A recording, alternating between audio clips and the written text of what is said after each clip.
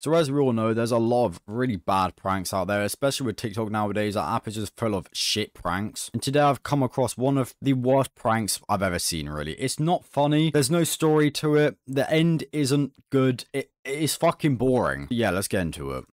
Yo, excuse me, guys. I'm trying to get something to eat. You think you might be spare change by any chance? Do you want something real quick?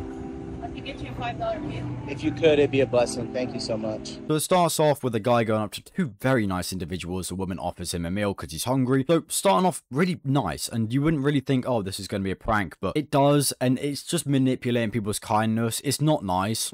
I really appreciate it. What's your name? My name is Fun. Fanya, I'm Trey. Thank you. Thank you so much. I appreciate it.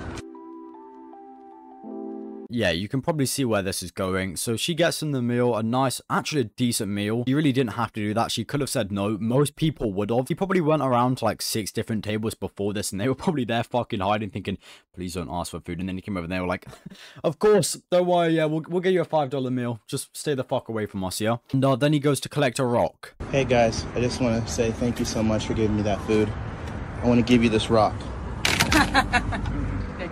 Yeah, so you'd think, oh, that's kind of weird, but funny, I guess. You know, her face is kind of like, please go away. Thank you for the rock. There's got to be something wrong with this guy.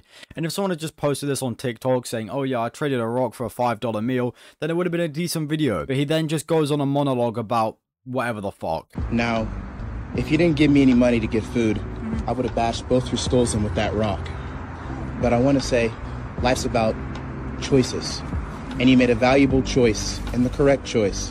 You decided to spare money for that meal, and I decided to spare your lives. Yeah, so he says probably the weirdest thing you'd ever say to a stranger. I don't know why the fuck you go up to someone and say that. It's not funny. Like, you can see it on both their faces as well. They're like, what the fuck is wrong with this guy? Like, we just did a good thing for him. What the hell was wrong with him? And thankfully, the boyfriend or the husband, probably the husband now after what he did, gets up and obviously talks to this guy as he should. What are you talking about, bro? Spare my You life guys for are what? super sweet. Are you fucking serious?